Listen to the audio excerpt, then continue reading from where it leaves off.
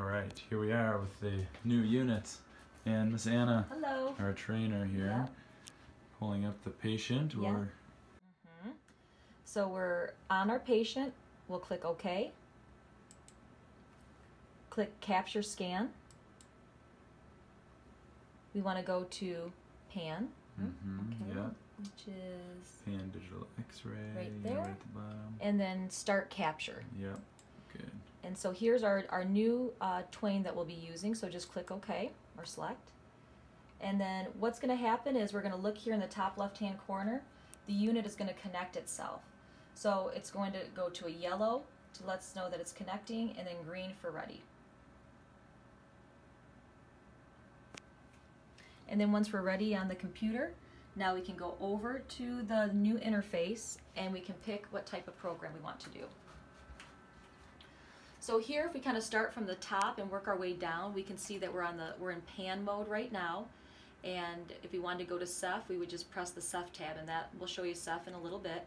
But pan first, looking at the different programs we have, programs 1 and 2 are going to be your main pan programs. So 1 is going to be for your mainly adult large arch, and 2 is going to be mainly for your small pedo patients. Just as a good rule of thumb, remember that we're looking more for arch size rather than actual patient size, because the unit has automatic dose control. And automatic dose control allows us not to have to worry about KV or MA or picking patient size, because the unit is going to sample the mandible and calculate density for each patient. So if we toggle between 1 and 2, it'll show us an example of what that image should look like. And then we just want to follow to the bottom of the screen, and the unit's going to tell us what we need to do next to get it ready.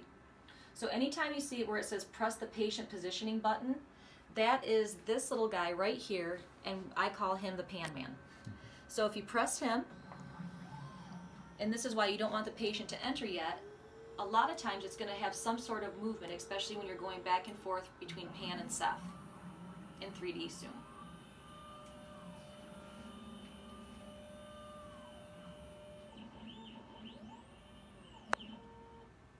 Okay, so now on the bottom of my screen it says ready. So now I know I'm ready to go ahead and position the patient. So before I position myself, I just want to go over what the touchpad looks like. So here is your main control for your column up and your column down. Here's your laser lights. This is it looks like a light bulb. That'll turn the laser lights on and off. You've got about 15 seconds before you have to, 15-20 seconds before you have to use that. Yep, to kind of show you. We've met Pan Man. This is an entry button, so you can use that a little bit easier if you wanted to position your patient. It gives you a little bit better view. Or if you wanted to press it right before you go out the room to start the exposure, it kind of starts it in more of a start mode instead of making that first turn for the rotation. The last 3 buttons will make a lot more sense when we look at the laser light, but this is for your maxillary canine. So you can see 3 pictures. The unit will always default to the line on the maxillary canine. When the patient smiles, if that light is in front of the canine, if it's mesial, you'll press that button that it corresponds to. If it's distal to the canine, press the button that shows the picture distal to the canine. The light isn't going to move, but the unit is going to change its rotation based on where you tell the maxillary canine light is. And that helps with having the anterior area more overlap. It'll help spread those contacts open a little better. So it's a really important light, and I want to go over that with you guys when we do positioning. Okay guys, so now we're going to go through the laser light positioning.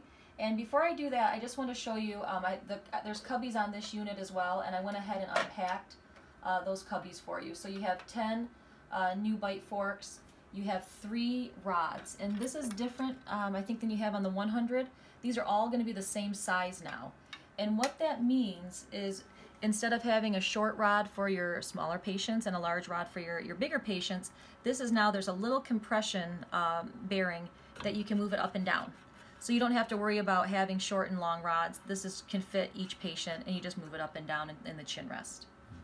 So I'll go back through just kind of Pan 101 positioning training. Here's your up and down arrow that we just talked about. So just want the patient to walk in nice and stretched and straight. Have them bite on the bite fork. Hands on the handlebars and feet slightly in front of the hips.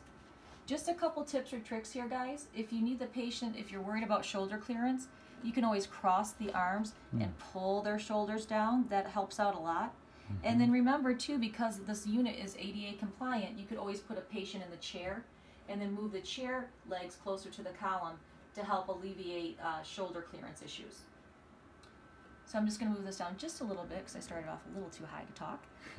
But if we've got our 3 lights that we work with, the first light, if everybody can see this on my face, is the mid-sagittal light. It's located right above the mirror cover, and what that does is allows us to make sure that we are symmetrical on each side and the patient isn't twisted in the pan. So as they be biting on the bite fork, you look at the light and have it cut right through the middle. If you can, err on their philtrum. The philtrum is going to be the best way to be able to gauge that symmetry for each patient. Don't go by the nose. No one's nose is perfect, especially when you've got a laser light on it, okay? So this is a very important light, mid-sagittal. The next light, I've obviously be biting on the bite fork the whole time. The next light is going to be the Frankfurt horizontal light. So this is a lever located to the right of the mirror cover, and it goes up and down. So just start with it kind of at the base of the patient's orbital notch and move the unit down so it's at the top of my tragus. Do I look pretty top of the tragus? That looks pretty top of the tragus. Okay, good. I can't see. Thank you. Nice. And the last light is going to be the maxillary canine. So I'm going to bite on the bite fork and give a big smile. Looks like you're right on. Okay, in the middle. Great. So I would be on the canine. So the picture shows it on the canine. Guys, I am not concerned with it. Is it mesial to the canine or distal to the canine? I'm literally, when I'm looking at this graphic, this is one full tooth in front of or behind. So it's a quick peek, and just tell the unit if it's in front of the canine, behind the canine, or on the canine. And now let's go ahead and lock me into place. So the white buttons here at the top, everybody can see those, that traverses the headrest back and forth. So we want to have it just gently touch the head. And then the black dial, nice and tight. You can't hurt me. One last peek at my mid-sagittal to make sure that when I tightened this up, it didn't move off my philtrum. Bite on the bite fork, lips around it, swallow, tongue to the roof of the mouth like peanut butter. And then go out and take the exposure. All right, we're back. Okay guys, so just a couple things on the interface before we move over to taking a Ceph. Is programs 1 and 2 are going to be your mainstays. We talked about the large arch and small arch for your pans. But just as a reminder, like on the 100, there's a lot of specialty programs. So 3 is an ortho zone, 4 is an orthogonal, 5, I just want to park here for a second. Can you see how it changes the arch? It kind of changes the focal trough. That would be great for a very wide mandible patient or more of a really an aggressive class 3 patient. That makes sure that it's going to capture all that patient's anatomy. 6 and 7 are TMJ shots, and you can see it's showing you the image change. 8's a maxillary sinus, and then 9 is a bite wing program. So kind of the nice thing about programs all the way 1, 2, 3, 4, 5, and 8, if ever the doctors want that program, it's the same way to position like a pan. 6 and 7 are the TMJ shots. There are some different positioning and different positioners. So if you want me to come back and show you that, I can. That's easy, and I'll be back for 3D anyway. And then 9 is a bite wing program, just so you kind of round out what it is. If you ever wanted to send a suspicious area back to maybe one of your generals. So, but that kind of rounds out what the programs are. Just wanted to show you too, when we're in all the pan programs, we're on A for automatic. M would be manual. So manual would allow you to change the MA and KV for the patient. I wouldn't recommend it in pan mode because let the unit do it for you. And then T is a kind of a neat one, and it'll be great especially when you're working with kids, is that you can see it takes all the values down to 0. And why that's important is that allows maybe the child, the parent, all in the same room together. You can press the exposure button, they can see what's going to happen next, and there's no radiation exposure. Just as a reminder, once you're on T, you have to physically put it back on A to get it back to having automatic mode. So if you have it on T, and you're wondering where the pan's coming in, it's because we're on test mode and there's no radiation source. So if everyone's kind of comfortable, I'm going to move on to show you how to take a Ceph. So we'll go to Ceph mode right now, and you can see the interface changes. So this will show you a partial Ceph. This is your lateral, and this is a frontal. So if we stick to laterals for today, you'll pick the lateral mode. And then on the Ceph, because we can't do the sampling of the mandible, we have to pick the patient size. So on this, we'll have different patient sizes here, and it always is going to default to an average size patient. And that is good for, I would say, all your adult patients. The only time I want you to go up one in size, if it's a really large patient, broad shouldered, no neck, you may have some of those patients that you're thinking of right now. But as the majority, it would be for, this is all your adults. I'd recommend this for your adolescent patients, but just keeping in mind, you know, if it's a big kid that's coming in, you know, you would go up to the average size adult. And the last one I'd recommend for your earliest of patients for Ceph, and that may be your 6, 7-year-olds. So, but kind of those are generalities and rules of thumb, and you guys, you know, kind of know how to do that part already. So we'll just have it back here just for demo's sake.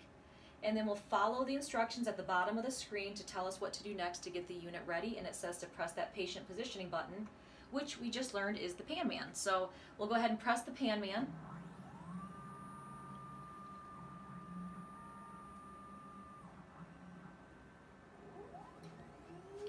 And it's setting up the sensors and the collimators in the correct position to take a Ceph. You can remove the bite fork and rod if you wish, but there's really no need to do that. There's nothing that actually gets in the image from that. Okay, so we'll go ahead and position for Ceph. And a couple things I just wanted to show everybody here. First thing that's important is where your brake is, and it's the same on the 100, but this will allow it to open and close the ear rods. Right here. Here's your Nasion support. Just make sure it's all the way out, you know, comfortable for the patient. This can flip up as well, and just make a note that you definitely, before you start a Ceph ever, you want this all the way down, or the collimator right here will get in the way of that. And then on your touchpad is right here on the collimator, and that'll allow the unit to go up and down. So to position for a Ceph, we want the patient to walk in. And you're kind of eyeballing where that patient would be, nice, wide, comfortable stance, because there's nothing to hold on to. And we kind of know where the ear rods are going to be. We take maybe a little help. Thank you. It's a hard one to do myself. That looks about right. Take it off the brake and gently slide it in so it's comfortable, tight but not too tight, hands at the side, and then we're going to go ahead and adjust the Nasion. So right where the eyeglasses or sunglasses would be, and have the patient just pick a spot on the wall to gaze at, and this is called natural sight. Bite on the back of the teeth, and go ahead and walk out and take the exposure. The patient doesn't have to swallow or have the tongue to the roof of their mouth, just comfortable and hands to the side and standing still.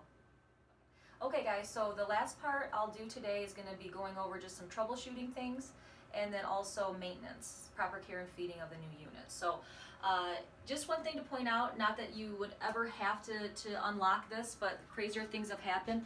There is a lock on the Ceph which allows it to be able to rotate and move to take different types of cephalometric projections. So there is a method, a reason why this is behind it, but mainly you'll be taking lateral Ceph, so there's really no reason to ever have it moved. If it does, just if the lock's here, and make sure it's in the proper spot for the lateral Ceph, you'll feel it, there's actually a groove in it, and then lock it, and so it won't move, and it'll stay in place and not move. And then if you want, let's go ahead and I'll just go over just basic maintenance of the new unit. I did ask to just have a piece of barrier tape on your touchpad so you can wipe that off during your day, so you're not wiping down the touchpad. Any place that you were kind of wiping before on the 100, the hand rests here, your chin rest, your temporal supports is all fine to be wiped down.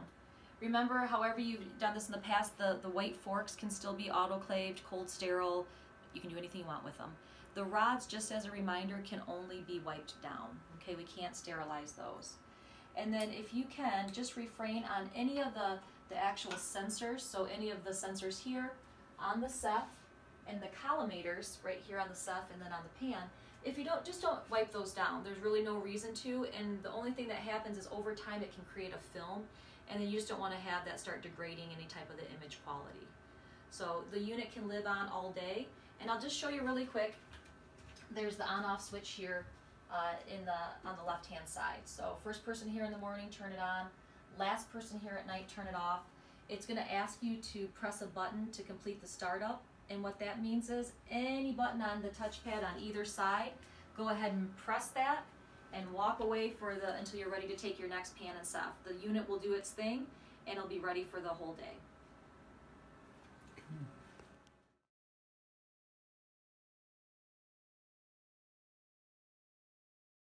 Okay, hello everybody again. So now we're moving into the 3D part of the OP3D Pro.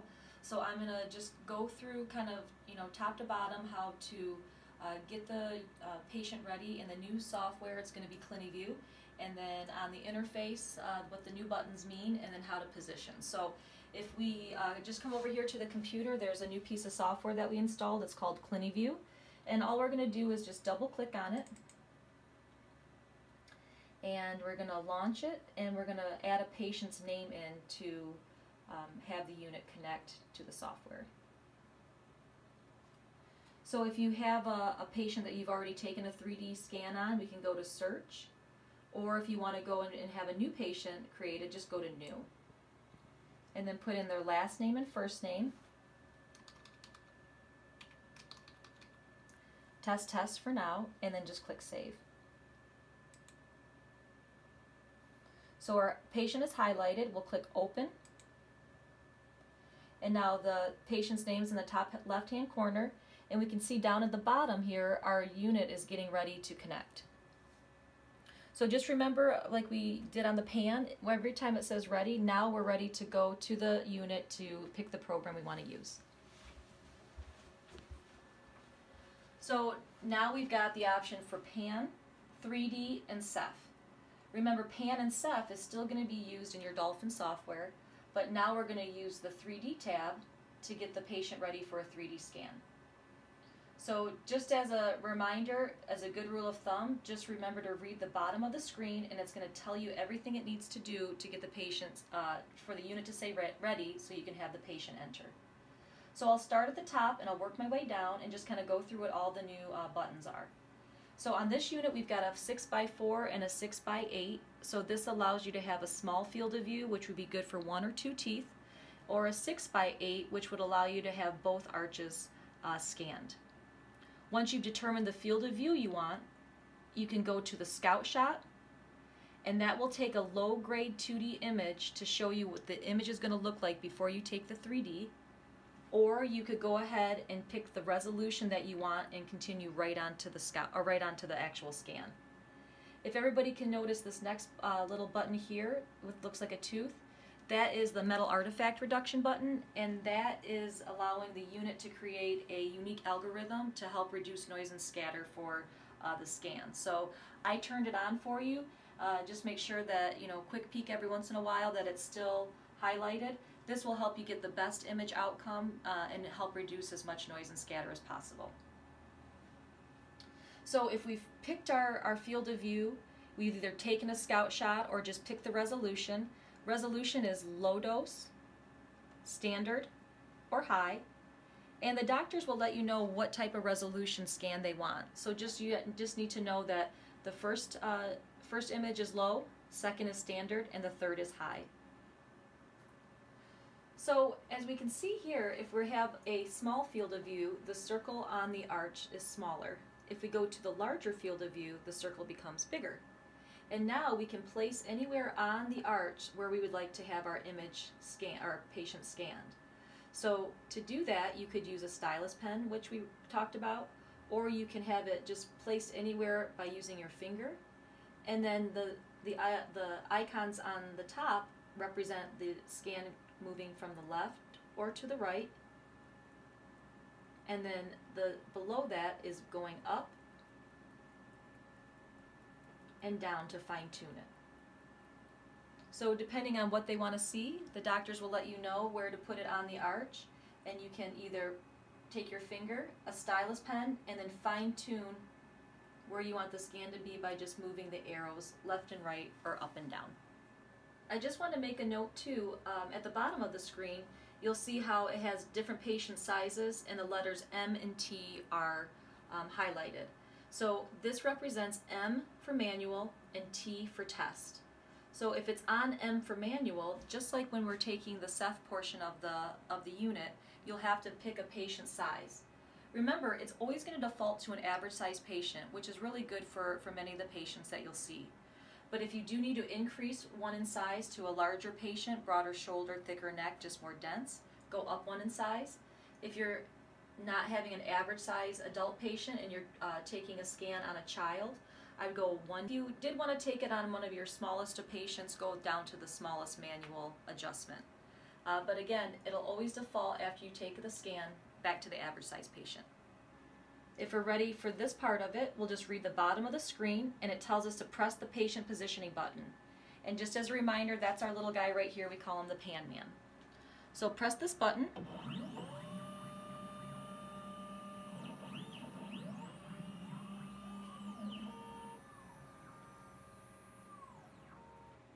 And once the interface says ready, now we're ready to have our patient enter.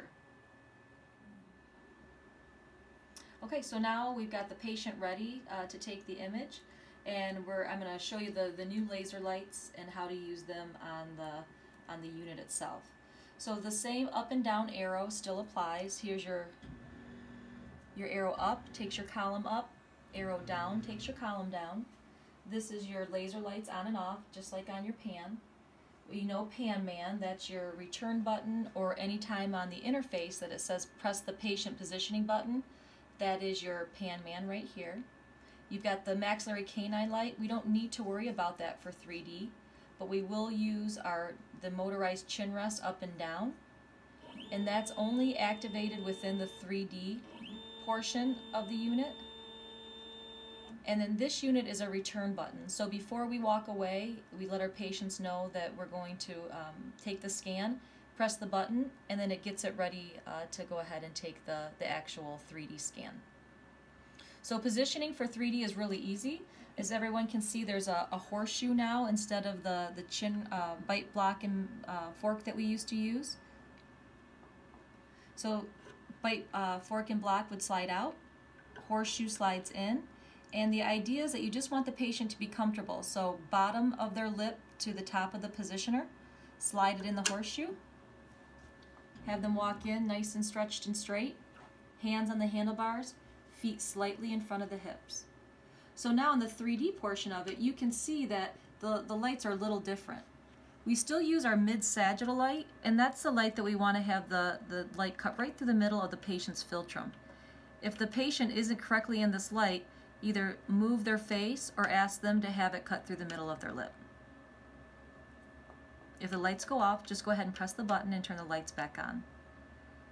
So if you wanted to manipulate the area of interest, now we're going to use the motorized chin rest. And remember, that's the buttons on the far left-hand side to move it up and down.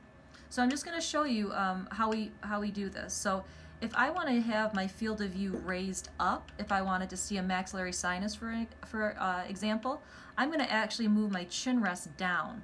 So I'm going to press the button down, and I want you to see how the lights are changing into the area of interest I wanted to see. Can everybody see how the chin rest moving down brought the field of view up? So if I keep doing this, you can kind of see I'm starting to scrouch down like a little bit, and I look a little uncomfortable. If you see a patient look like this, no problem. Just take the unit and move them back up to a comfortable position. The lights on the field of view on the 3D are fixed, meaning they don't move. So you just have to keep the patient in a comfortable position, and the field of view lights will stay the same. Conversely, if I wanted the field of view to be moved down, I'm going to move the chin rest up. So again, we're starting to get that patient into an uncomfortable position. So we'll just move the unit down to put him back in a comfortable position. Once you've created the perfect area of interest by using the laser lights, now I'm going to lock myself into place. Just like we did on the pan, the white buttons, move it back and forth. The dial, nice and tight, will move it tight to the patient's head. And as a reminder, if you have a smaller patient, you're able to use the telescoping feature. So it's located at the top of the headrest, and you can press the button and it'll telescope down for smaller patients and make it easier to lock them in. Once we're locked into place, if you want to have an open occlusion, just go ahead and put a piece of cotton roll in the middle of their bite to hold that open, and just have the patient just comfortable stance while they take the image. So once you have the patient properly locked in place, you don't have to have them swallow or keep the tongue to the roof of their mouth. Just keep them nice and comfortable in their stance. Walk out of the room and hold the button down for the whole procedure. If you do a scout shot, hold the button down until the scan ends. You're going to notice the scout shot on the interface and also on your computer. When you're ready to, if you're okay with the scout shot, there'll be a save button in the top corner that will press the button, and then you can go on to take your scan. To complete the scan, just as a reminder, you'll need to press low, standard, or high resolution to take the true 3D image. If it's just left on the scout shot, you're only going to take scout shots. So make sure that you press whatever resolution you want to take next. After you've done that, the image will close, and then it'll automatically open in vivo your rendering software.